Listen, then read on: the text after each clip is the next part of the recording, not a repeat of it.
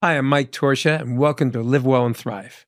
I have a very special guest today, Jacqueline Dadani. Dadanian. Oh, Dadanian, sorry. It's Oh, all sorry good. about that. It's all good. That's right, New York accent.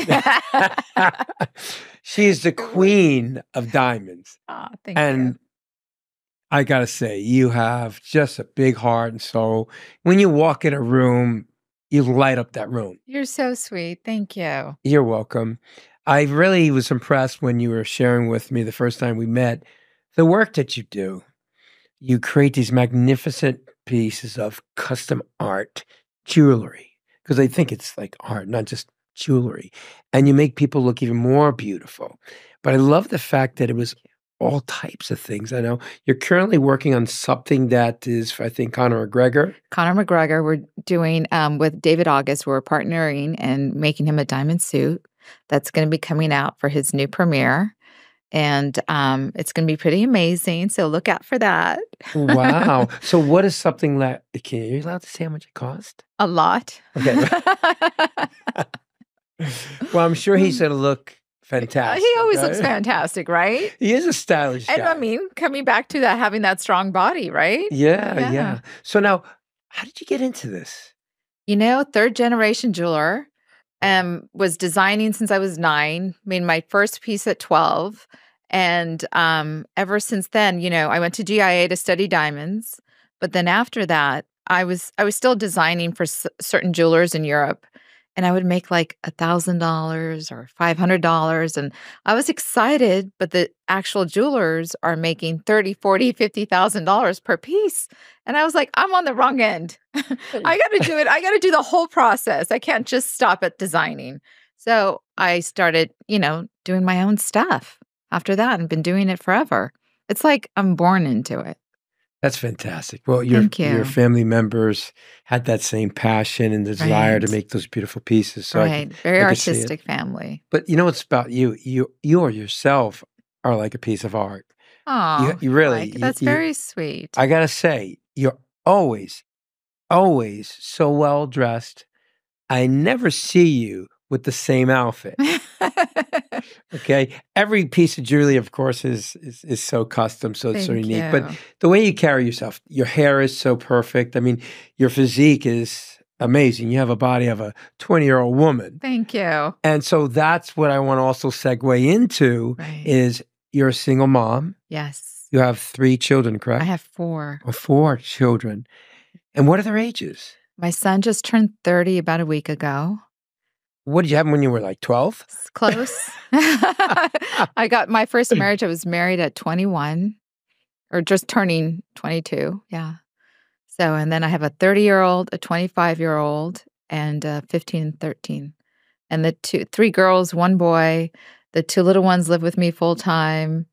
And I had octomom disease. I kept wanting more and more children. It's that life game you play, and Sure. You keep going and you fill up that car. I kept filling it up on top, underneath, everywhere. So now, how do you do it? I mean, you have 4 kids. You stay in fantastic shape. Thank you. When I've seen women that weren't in such great shape and they blamed it because, well, I have so many kids. You know what it's like to have kids and be a single mom? They use it as an excuse. Of course, you don't. So how do you make it fit in your day? Like, what is a typical day for you? It's difficult. It's not easy. With 1 child, with 4 kids for, 5, 6, 7, it doesn't matter. I mean, you have to have that mindset to be strong, to have a strong body, strong mind, and strong heart. It all plays in together. My morning routine is usually, wake up, have my cup of coffee before the kids are up, get the 2 little ones ready for school, drop them off, and either I'll go to Pilates that day. I work out about 3 or 4 times a week. So either Pilates, come back, get ready, and then go to work. And then I work until it's about 2:30, and then I go back home to pick them up from school. And then sometimes I go back to work. Like last night I was working until 10:30 at night. Made them dinner, went back and I met my diamond dealer and we sat and we worked for a couple of hours and then I went back home. I mean, you just got to do what you have to do. Wow. It's and hard. Now, what about your children? Are they active? Are they eating healthy too? You know what? Yeah, because we do cook at home all the time and we make it fun. And it's exciting. I mean, they're involved in it too. So of course we'll go to In-N-Out and have like hamburgers here and there. I mean, they're kids, right? But most of the time we're making dinner together, and they enjoy that. That's beautiful. Yeah. Now, did your mother or father teach you how to cook, or did you learn by You know yourself? what? Funny enough, my father cooked a lot. My mother cooked a lot. My first husband taught me how to cook. I grew up with like, my mom cooking, my dad cooking. It was a big family affair. We're Armenian, Yeah. like we cook for every meal, and then there's a spread on the table from one end to another. So, so we're always eating, but you got to know what you're eating, Yeah, and, yeah. and putting the right Well, it things in the reminds me mouth. of when I was a kid, being an Italian. My grandmother would cook a feast, and all my Right, aunts would, and my mom would be putting all the food that they prepared for 2 days, especially if it's a right. holiday, Oh, right.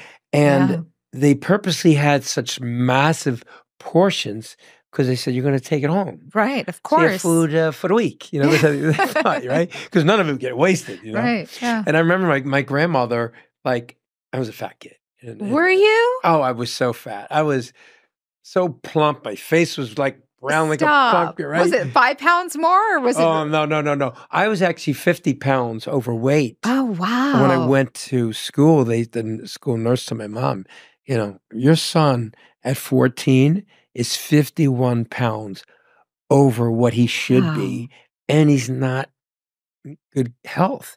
And she said to my mom, look, if he doesn't get help, he Wow. could die or have a stroke Right. by the time he's 40. Now, my mother was a very tough Italian woman. My mother said, I know what to do. She took my hand, and this is the first time I ever felt my mother's hands clammy Mm. and trembling.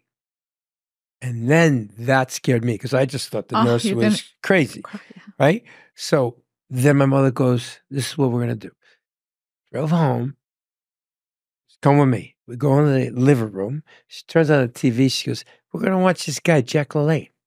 Oh, Gonna lose weight. But you know what? I'm gonna do with you because look at me, I'm chubby too. Because she wanted me to feel like I'm not alone. right.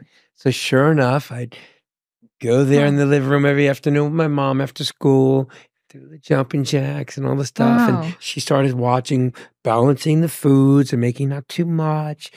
And I started losing weight.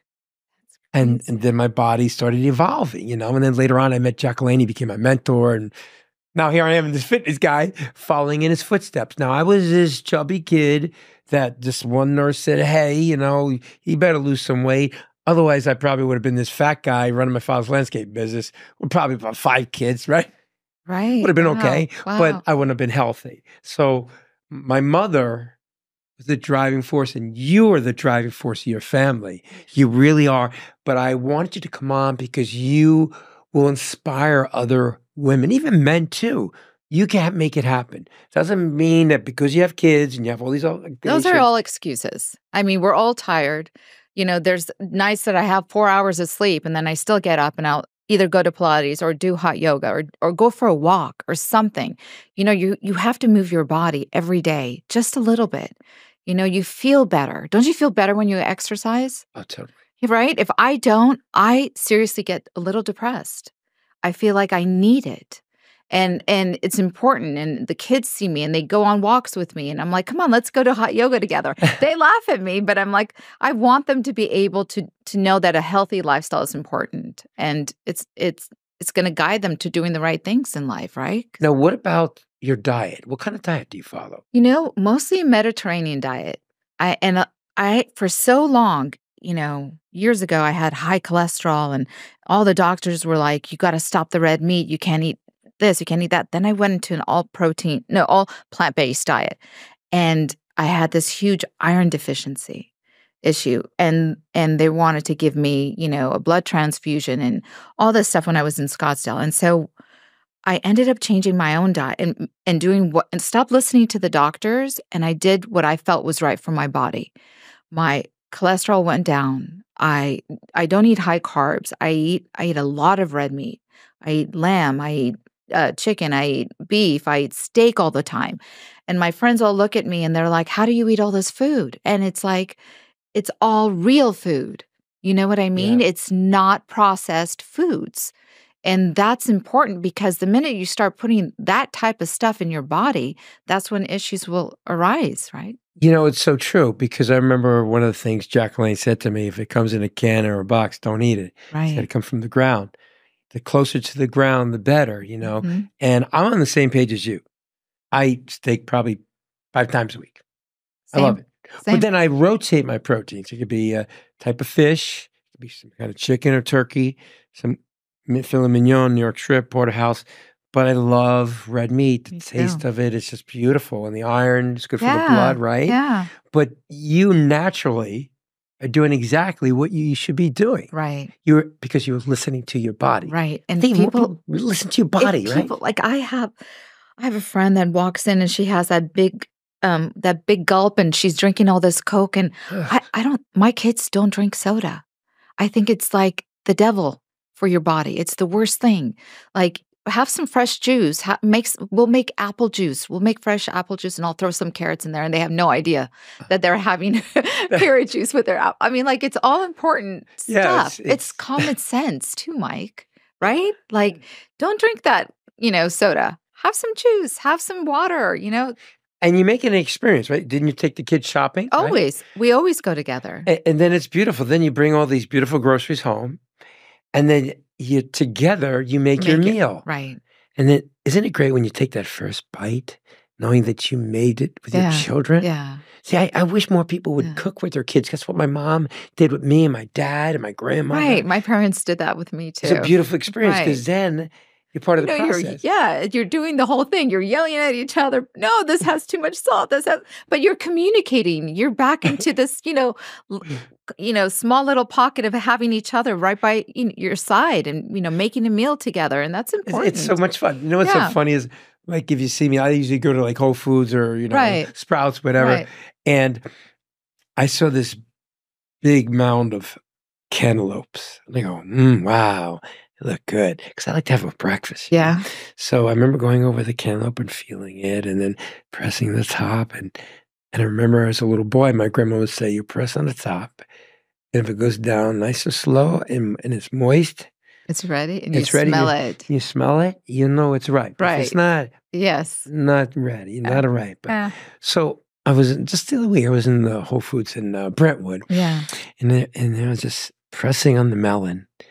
And I was I'm so excited. I grabbed the bag, my eyes lit up. This woman goes, excuse me, how do you tell if the melon's ripe? I go, let me show you. And I went into the whole thing about my grandmother, how she was like having so much fun. She goes, well, what about the tomatoes? So now I am with this complete stranger. And I'm helping her pick the tomatoes and the scallions and all the other stuff. And she goes, I want to get a nice piece of steak. Oh, you're talking to the right guy.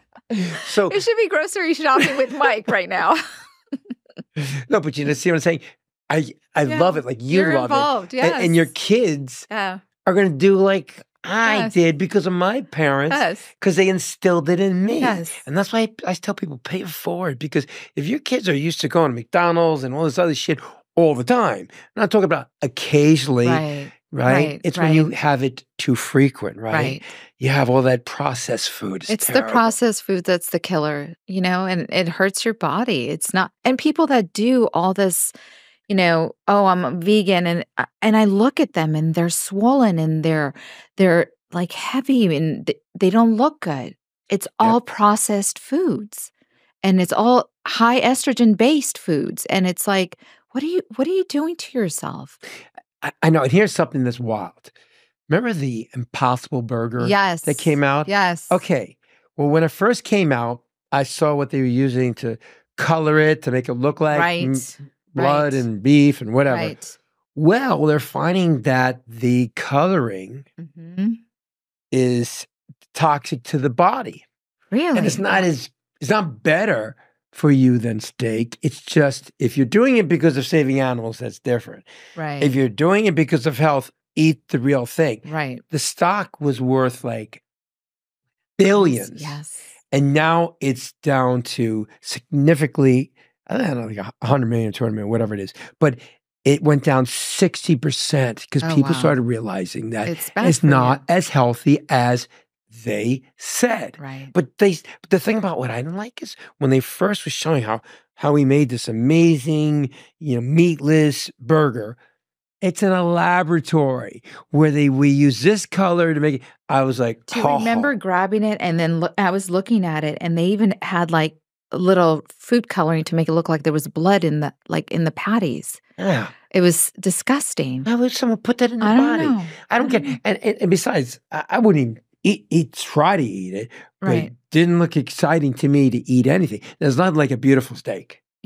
Agreed.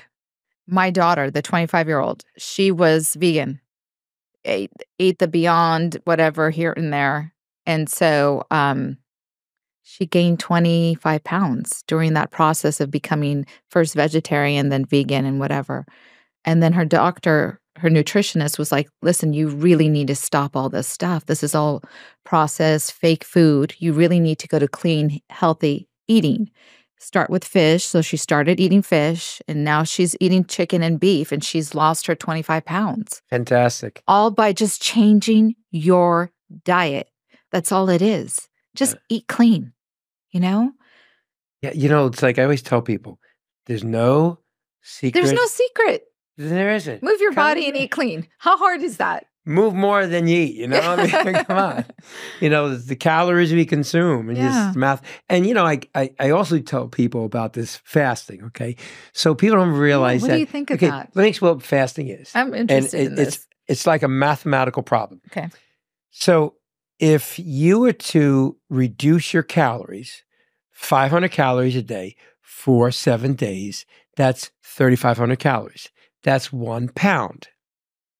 Now, if you were to increase your activity and burn, say, 500 calories more, that's 1,000 calories. So now you're losing 2 pounds just by adjusting your expenditure and your consumption. Right. So what happens when people fast is, well, if I fast for 2 days and I usually take, say, 2,000 calories a day, so I say, then that's 4,000 calories minus the amount of calories you would have had from that 14,000. Right. So now you're losing a certain amount of weight because 3,500 calories is a pound. So you'd get a little over less than a pound. So the only way the body understands, because the way the system works, is how many calories I've had that week.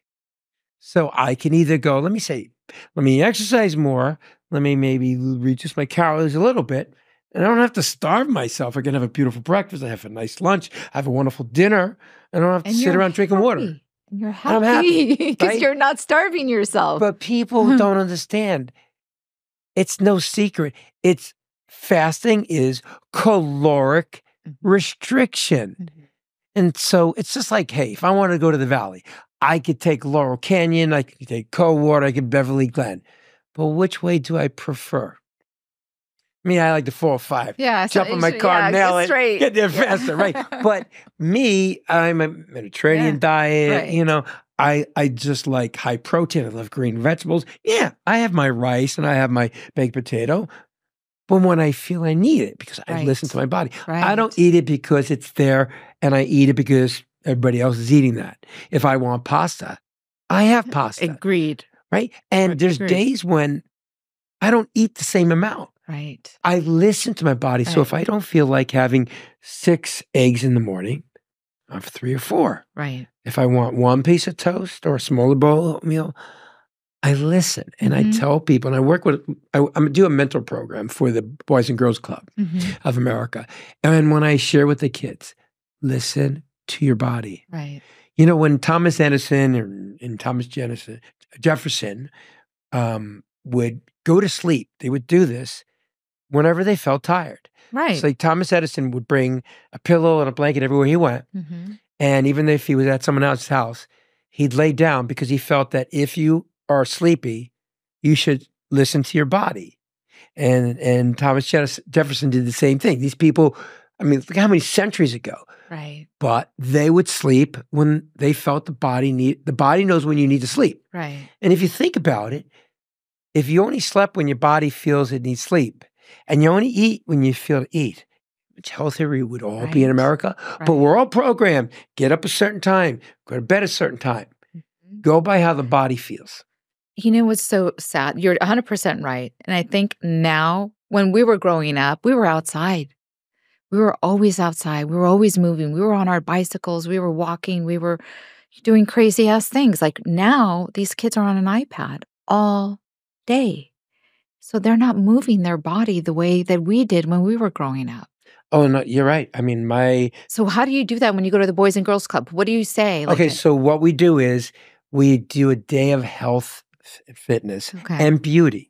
I invite people that do yoga, Pilates, CrossFit, meditation. Then we have people that talk about healthy cooking to give the kids Oh, I love inspiration how to that. prepare the foods.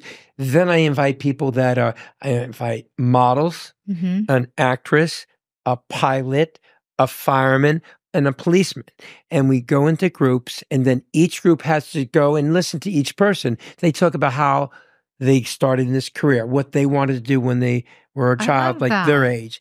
And then they all will see the different type of diverse opportunities there are, because it's teen and tweens. That's the age, which is the perfect time, It's right? where you mold them, right? Right. So then I remember this little girl said to me, she goes, my mommy is a vegetarian and my daddy is a meatitarian, he calls himself.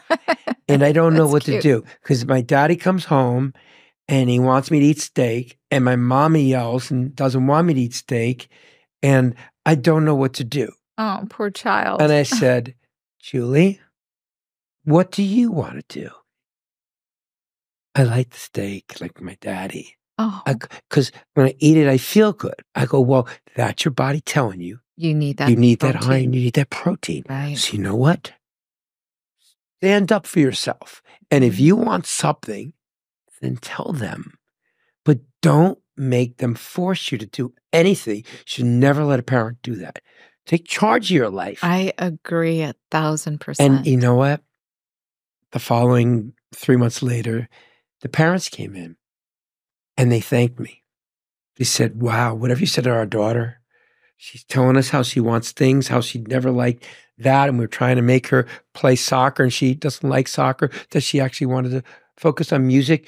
You broke our daughter out of this show. We were like, you gave her a voice. Right. So that's why I tell kids when I do this, I do it out of my heart. I mean, I don't get paid for that stuff. Right. And because I was, like I said, an overweight kid, and I want to help other kids. Right. And that's why I started my company originally. Operation Fitness was for kids. Right. Then I realized it can't be just for kids. It's the environment that children are exposed to. Right. So Operation Fitness became fitness for the entire family. Which then, of course, extended to our four-legged friends. I have a whole program for cats and dogs who has Fitness Unleashed.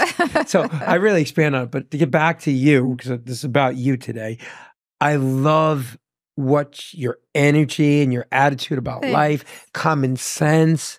It's no secret formula. No, we all know what we need. Our bodies tell us if we just listen. There's just so much noise all around us all the time that we stop and then we don't listen to our bodies. We just do it's this quick, let me just grab a sandwich from, Taco Bell or Starbucks or something, grab something quick and eat. That's all terrible food for you.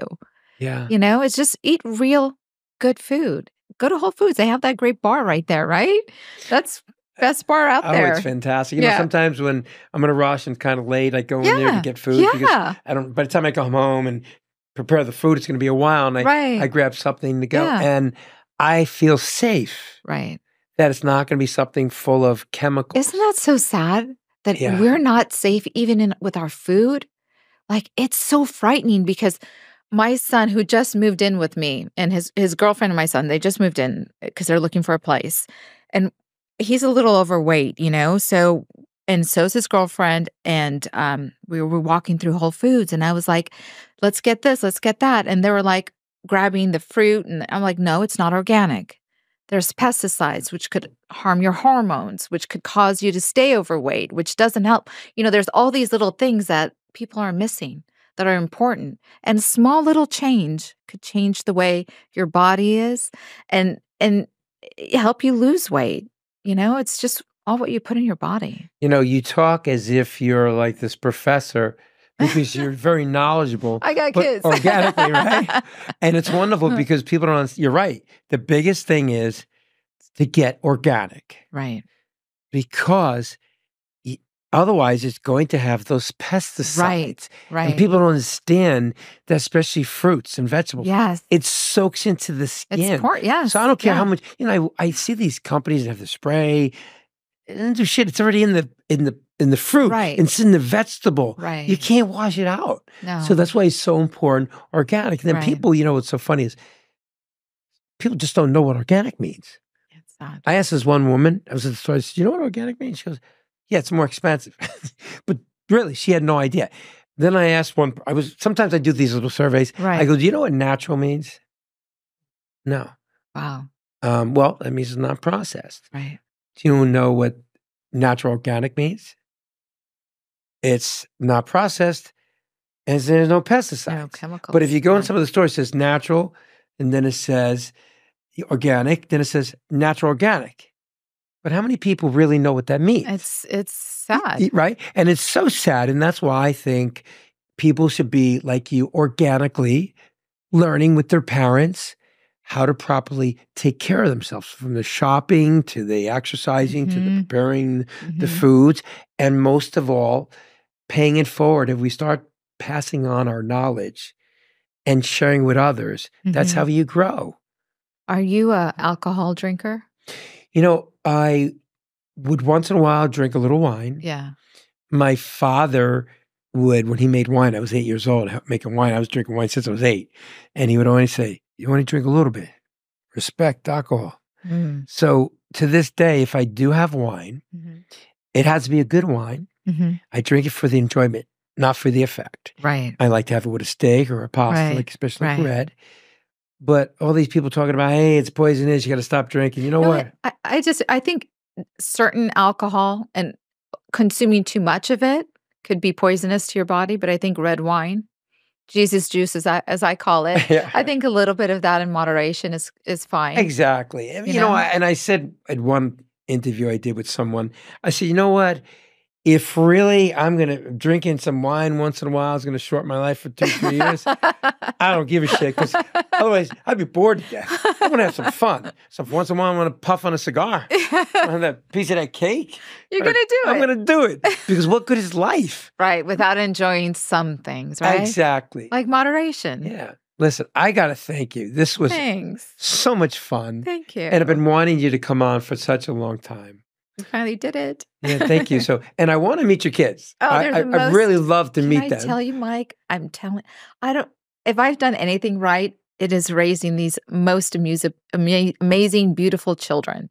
They're kind-spirited, good soul kids, and I love it. Well, see, what you've done is you've passed on all these wonderful traits to them. Yeah. And I'm sure they're going to do like I did.